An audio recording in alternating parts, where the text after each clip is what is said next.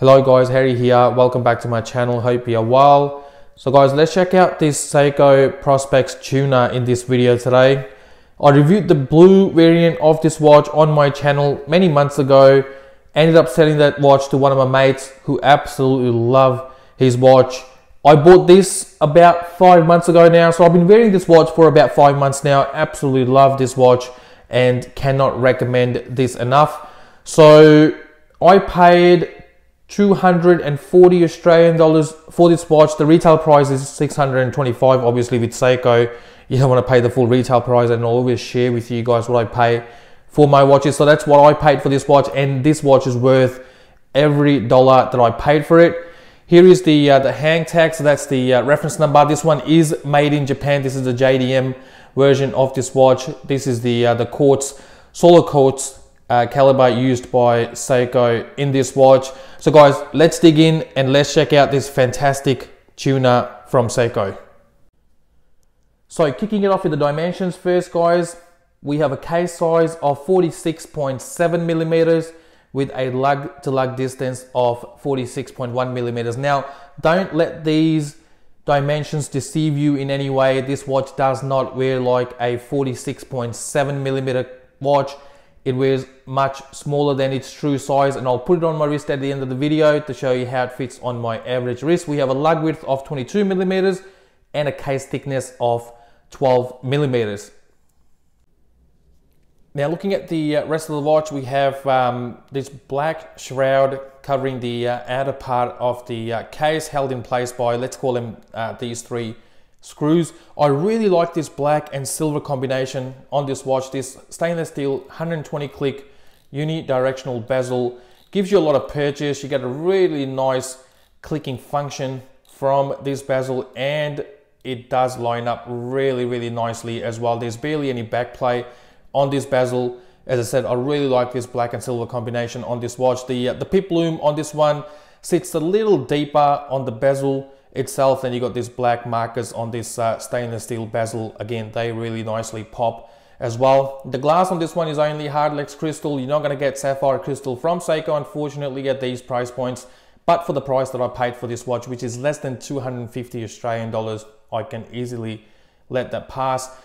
And the texture on this dial is really nice as well. Let me give you a bit of a close-up so you can see that what I'm talking about. So you can see that grainy texture on the dial. It's not a matte black dial. It has a really nice texture, and it really pops out in the sunlight, in the natural light. You'll be able to see that dial popping really nicely. Now, one thing I noticed that I couldn't find any AR coating on this glass, so you get a lot of reflection from this glass from certain angles. I really like the markers on this watch as well. They give you that retro look. They have this retro patina to them, and these rectangular markers really match up nicely with the minute and the hour hand as well, and with that kind of lollipop loom on the seconds hand. We got Seiko printed underneath 12 o'clock. Then you can see the Prospex logo with solar divers 200 meters printed above 6 o'clock there. We got the date complication at 4 o'clock and the crown at 4 o'clock as well. Unsigned crown as expected from Seiko anyway. This is a screw down crown. You get 200 meters of water resistance from this watch with a screw down crown and a screw down case back. And in the loom department, you get plenty of loom from this watch as well. So let's check out the loom as well. So as I said, guys, there it is. Plenty of loom on this watch. Seiko's Lumi Bright definitely does not disappoint on this one. You can see the pip loom there as well. You can see the seconds hand ticking away with that lollipop loom on the seconds hand. No loom at 4 o'clock because that part of the dial is taken up by the date window, so we miss the loom at 4 o'clock. But whatever we have, it absolutely pops. I really like this blue tinge or blue color of this loom, and as I said earlier, Seiko's Lumi Bright definitely does not disappoint on this one. Really like the loom and the longevity of loom on this watch. Now let's check out this strap as well. Now let me tell you one thing about this strap, and that is it's really comfortable, it's really soft, and it has a lot of flex to it. You can wear this watch all day long on this strap without any problems at all, or without feeling the need of really taking it off or this strap really irritating you. The only reason I took it off after a week or so because I really wanted to keep this in a mint condition. And to be true, I've been wearing this watch on this rubber strap, and this strap has been through quite a few watches in my collection. And depending on what I'm wearing the most, I swap this strap out for the factory or the original strap, and I'll wear the watch on this strap, especially for my divers watches. And this Seiko has been on this strap for nearly about 4.5 months now. But coming back to this strap, so you get one oversized keeper of the same material as the strap. I've been really liking Seiko's stainless steel keepers. Now, if you notice the last video that I made of another Seiko diver, that watch had the had that stainless steel keeper with Seiko printed on the keeper itself with the brushed finish to it. Really, absolutely loved it. Now on the buckle, we got a stainless steel buckle, but which is unsigned, unfortunately. No Seiko signage on the outside of the buckle. You do get Seiko on the inside. Though, as I said, really comfortable and really nice strap. But I'll give you a couple of other strap shots as well on that rubber strap that I showed you earlier, and on a NATO strap as well that you can see on your screen right now. So this watch is really versatile. You can swap this strap out for multiple other options. You can even chuck a stainless steel bracelet if you want, but I will recommend a black rubber strap for this one, and it really pops with the look of this watch. Now, looking at the case back, we get a closed case back on this one. It is a screw down case back with a screw down crown. You get 200 meters of water resistance, which is referenced on the case back. As you can see, this watch is ISO certified. The finishing on the case back is high polished.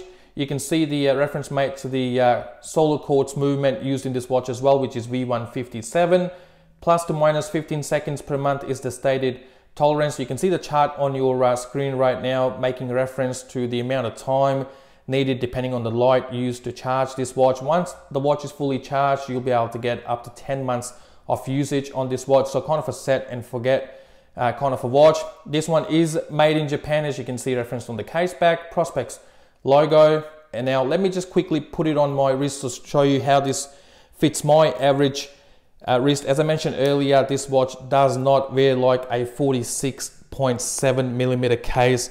It wears much smaller than that, and I'll quickly show you that now. My wrist size is 7 inches, and you will see that for my average wrist, it does wear rather really nicely. So here it is, guys. As you can see, if this watch wore like a normal 46.7 millimeter case, this will look much bigger on my wrist. There is no lug overhang, as you can see, and I really like the quality control on this one as well, with no issues with the misaligned bezel, and that seconds hand is ticking those minute markers really nicely as well. So overall, absolutely love this watch. Love the texture on the dial. Love those retro looking markers on this one, and they match up really nicely with the hands. Love this stainless steel bezel, has a really nice clicking function to it. Love the shroud on this one as well, and as I said, this strap is really comfortable. But I've been wearing this watch on the other rubber strap,